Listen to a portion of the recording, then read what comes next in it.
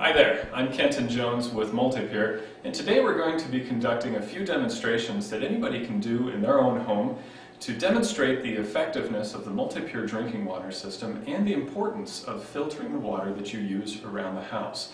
Now today we're going to be focusing on three major areas. First, most obviously, is water that you drink. Secondly would be water that you cook with, and third would be water that you bathe in. So we're going to be conducting an experiment with tap water today, and the main chemical contaminant that we're looking at is chlorine.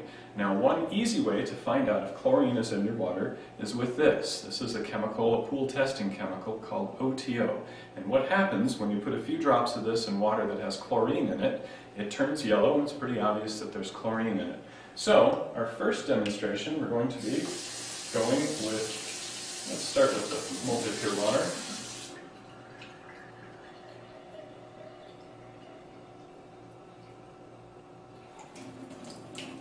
We're going to put 5 drops of OTO in there. 1, 2, 3, 4, 5. And we're also going to do tap water.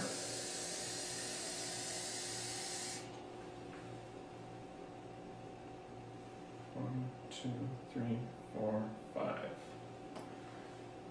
Now,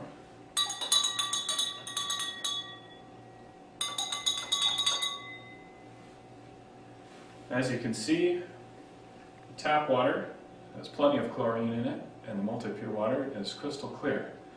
So, looking at both of these, you have to ask yourself, which one would you rather drink?